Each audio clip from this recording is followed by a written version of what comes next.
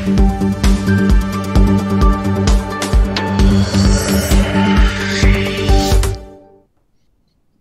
afternoon, everyone, and welcome to Stock Market Today. It's Ali, Coram, and Ken Shreve here with a breakdown of the action in today's session, where we saw a lot of carnage in the market, and with Fed Chair Powell saying that taming inflation is, quote, absolutely essential.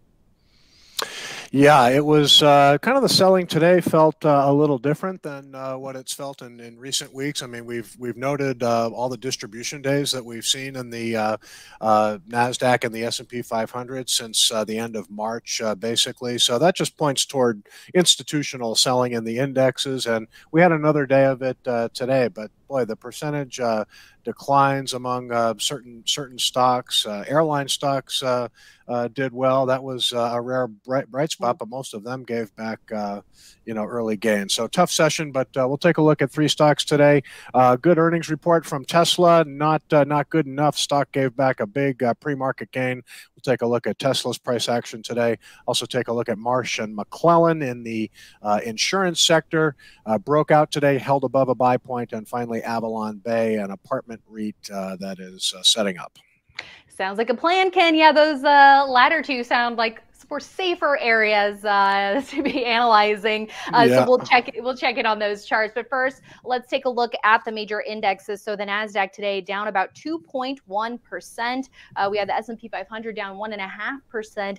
The Dow off by 1.1%, and the Russell 2000 down over 2%. So Ken, it looks like some clear resistance here for the Nasdaq at that 50-day line, which has converged with the 21-day line, but a big downside reversal, undercutting recent lows, looking pretty bleak at the moment. Yeah, well, this was discussed on IBD Live this morning. We were kind of saying, well, a really good session here would be to see the market hold these gains and maybe strengthen into the close and get some volume. But as soon as the Nasdaq Composite came up to its 50-day moving average, sellers knocked it sharply lower.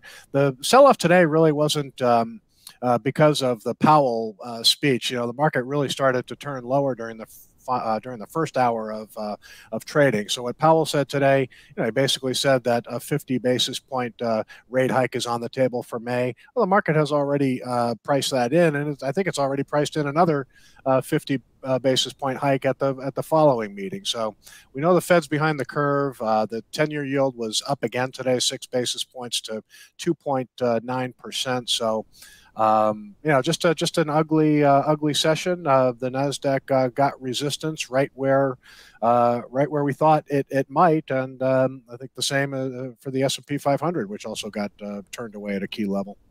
Yeah, that's right. So we'll go there. A big downside reversal for the S&P with resistance at that 200-day, closing below its 50-day moving average. So with the decline of about 1.5%, it is still holding above its recent lows.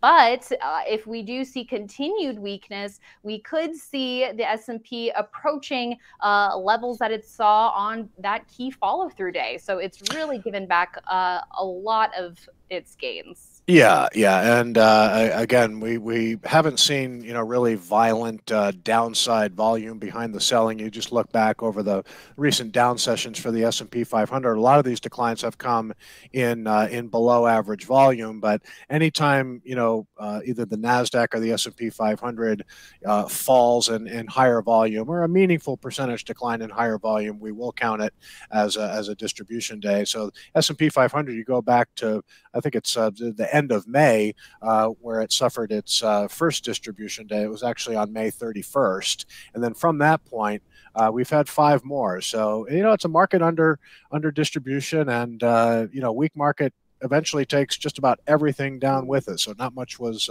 spared today. Yes, March 31st, that distribution day. Yes. But we knew what you meant, Ken.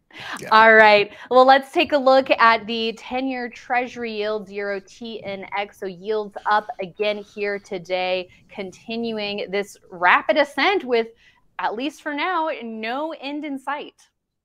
Yeah, and in fact, the yields were moving higher before Powell spoke today. So again, his comments really didn't spur a big move in the yield. You can see the yields backed off highs a little bit, but this is just a torrid uptrend, and the bond market is certainly pricing in aggressive rate hikes by the Fed this year. And I mean, to me, May is going to be a no-brainer 50 basis point hike, and I think the market is starting to think that we could see more 50 basis point hikes after that. And typically rising interest rate environment is not going to be good for the stock market.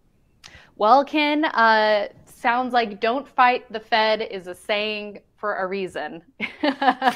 Yeah, absolutely. So at this point, we're just kind of watching very weak technicals in the market. I mean, we'll be able to tell signs when it starts to strengthen, and maybe things start looking a little better. But for now, after today's distribution day, hopefully people have been trimming some positions. I know on leaderboard today we trimmed our new core position, which surged early on earnings, but closed in the bottom half of its range and very heavy volume. So showed some stalling action today. So we trimmed that position, held on to a little bit, but certainly should be playing defense for some time now. And I think today was just another reminder of that.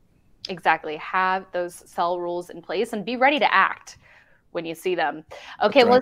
Let's take a look at Tesla. As mentioned, an initial gap up for the stock in reaction to its earnings report, up some 10% in the early going. That gain faded to some 3.2% by the end of the day, with heavy volume, of course, behind the action here today. It's still right around that 1,000 level. That's been kind of a battleground, so to speak, for the stock. But for any bulls out there, a disappointing close here, no doubt, for Tesla. Yeah, and listen, people might have been expecting a very good earnings report, and to me, it seemed like an excellent report with revenue and earnings accelerating from the fourth quarter. Good growth there. Their profit margin was very good as well, and Tesla was up very nicely, and we were thinking, well, maybe we want to increase this position on leaderboard, but we sat tight and didn't do anything, which was a good idea. But you can see Tesla gave back a pretty big gain today. Yeah, so that just goes to show you the dangers of getting excited right at the open when you see a stock up 9% on earnings, especially in the current environment and the area of the market that Tesla is in. Have that patience. Look at the intraday chart. See, I know you were talking earlier about various stocks, seeing how the action plays out throughout the day for at least half the session, and then reassess at that point instead of being quick on the trigger. Yeah, I mean it's pretty rare. I mean, sometimes when a stock opens, volume is so heavy, and you have a good feeling that gains are going to hold. But we're in a very choppy, unhealthy market right now. So it wasn't surprising that Tesla was not able to hold these gains. I mean, the selling really did pick up the pace, and it ended up being an ugly session. But Tesla overall still, to me, looks like a stock under accumulation. But there were sellers in the stock today knocking it off highs. All right, well, maybe just needs a little bit more time to catch its breath after that strong run up in mid to late March. And now let's take a look at MMC of interest today, an insurance broker breaking out of a cup with handle in Wednesday session and following up on that gain today on earnings, with a report showing acceleration on the bottom line, a little bit of a slight decline on the top line growth there, but investors liking this report. Yeah, and I have to say the stock held up relatively well. It got pulled down late with the major stock indexes, but it's it's pulled back into that 5% buy zone. It got right to the top of the buy zone when it was at its session high, but it has pulled back, and a nice breakout today. I mean, this is not a turbocharged growth stock, but it does have a composite rating of 94, pretty decent annual earnings estimates. You can see earnings and earnings accelerated a little bit, but sales growth decelerated. So, but this is, again, the insurers have been showing relative strength for some time now. Generally speaking, a higher interest rate environment is good for many stocks in this sector. So, Marsh and McClellan, could end up being a safe haven here. Mm-hmm. Pays a little bit of a dividend. So just another one of these dividend payers that's working in this market. Yeah, it looks like the yield sits at 1.2% right now, and we've got that RS line blue dot on the weekly. Even though it is squarely in that blue buy zone, it is almost 10% above the 10-week line. So in this environment, investors need to be careful when they are buying into strength, even when a stock is in a proper buy zone. Yeah, I mean, to me, this is it's a nice looking base. You can see some nice accumulation as the right side of the pattern formed, and then that one down week last week, that was enough to form a little handle where the last remaining sellers got shaken out, and then you see the weekly performance so far this week. Good volume behind the move, so I think the weekly chart looks pretty good. Okay, and a REIT to take a look at is AVB, AvalonBay. We've been talking a lot about REITs this week, Ken. A lot of interesting movers, and AvalonBay among them, clearing a trend line on Wednesday and following up on that gain today. Yeah, I mean, you could call it maybe a laggard in the group because some REITs have already started moving, but the REIT group is very, very large, and AvalonBay is they operate apartment communities across the country. But nice setup here. It tried to clear a double bottom base. You can see here it wasn't much of a breakout effort a few weeks ago, but the past 2 weeks it kind of drifted lower, moving nicely again this week. So to me, looks like it could be one of many REITs that could potentially outperform in coming weeks as market tries to, I don't know when tech stocks are gonna come back to life, but it seems like it could be a little while. So the REITs could provide some staying power and additional leadership.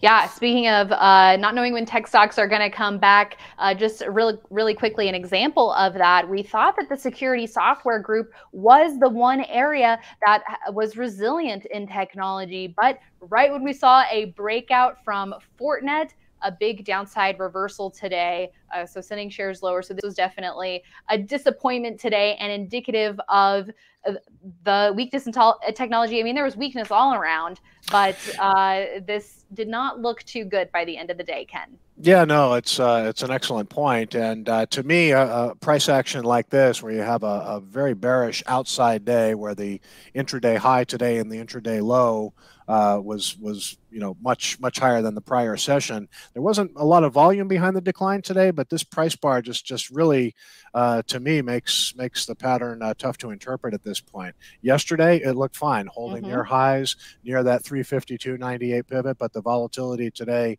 really mars the technical picture at this point.